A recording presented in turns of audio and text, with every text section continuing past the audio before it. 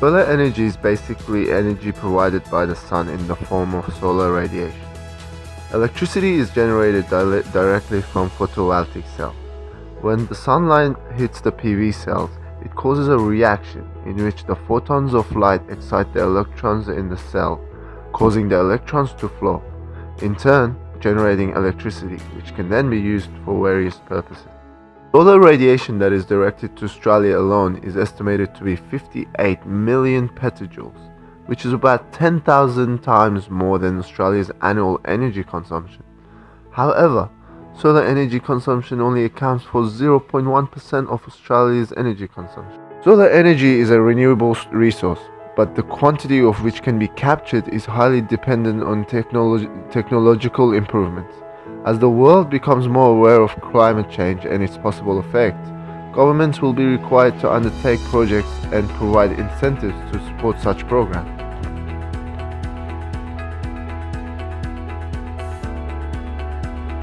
Organic photovoltaics, or OPVs, are a good alternative to solar panels as they create less carbon emissions to be produced. It offers enormous potential as inexpensive coatings capable of generating electricity directly from sunlight. These polymer blend materials can be printed at high speeds across large areas using roll-to-roll processing techniques, creating the tantalizing vision of coating every roof and other suitable building surface with low-cost photovoltaics. Building upon the recent success in developing efficient molecular organic PVs, organic and hybrid PV cells could possibly exceed 10% energy conversion efficiency, while offering a potentially inexpensive manufacturing paradigm. The International Energy Agency (IEA) in Vienna, Austria, said that for the first time in 40 years, there was a halt reduction in greenhouse gas emissions without economic downturn. The data showed that emissions from the energy sector, which includes power plants that burn coal or natural gas to generate electricity, remained at 32.3 billion tons in 2014, which was about the same level as in 2013. The IEA found that the halt in emissions growth is likely due to changing energy consumptions in China as well as industrialized countries. This was because there was a greater reliance on renewable energy sources in 2014, such as hydropower plants and wind energy. Decoupling basically means to have an economic growth while driving emissions down. Resource decoupling means reducing the rate of use of primary resources per unit of economic activity.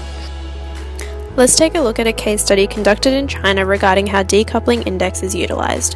The early 1990s was a time period when this radically increasing population attempted to reverse their negative impacts towards the environment. The Chinese government pursued a three-pronged strategy to raise energy efficiency and reduce pollution. Energy conservation programs, construction of pollution treatment plants, and industrial restructuring was initiated in the hope of reducing dependence on resource-intensive polluting. Since 1992, this can be seen through the industrial wastewater discharge and solid waste discharge. Studies reveal the DI of solid waste falling below -1 multiple times due to improved recycling rates and proper disposal of industrial solid waste. In approximately 20 years, China has achieved decoupling in freshwater consumption and economic growth rates. Total freshwater consumption has varied between 290.1 billion cubic meters and 306.1 billion cubic meters, whilst GDP has nearly doubled. By the end of 2009, GDP energy intensity reduced by 15.6%, while SO2 emissions reduced by 13.14%. These reductions clearly show that the changes China has produced are affecting the environment in a positive aspect.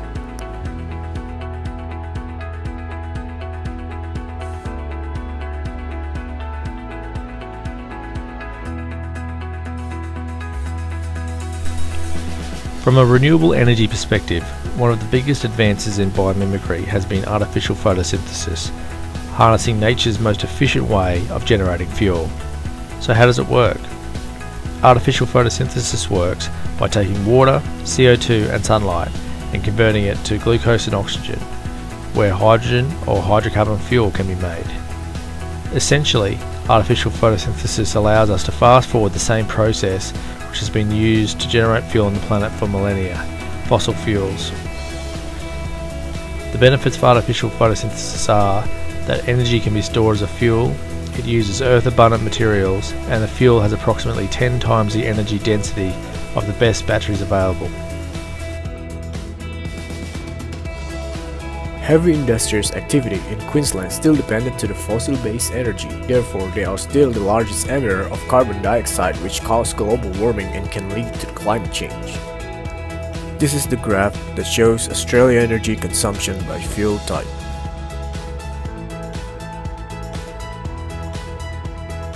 And this is show the details of the renewable energies. It shows that hydropower and wind turbine are renewable energies that accounts the highest energy output and the most eco-friendly one among the others. Therefore, if we could improve these renewable energy technologies, we might could get a greater outcome. Like what they do in Caltech, by biomimicry from a flow of fish colony, they can build the most efficient wind turbine with vertical axis and arrange it in some certain formation which can make the wind flowing like a water flow in a colony of fish. And this turbine can achieve 10 times greater in outcome factor per square meter and kill less. Since Australia is surrounded by ocean, we can use ocean tidal to improve the hydropower plant by using this kind of rig, which is use piston that move alongside the tidal motion to generate power, which is much more eco-friendlier than a conventional hydropower plant like building a dam, for example. Or we can just mix these two renewable energies by using this machine, which could bring much more positive outcome.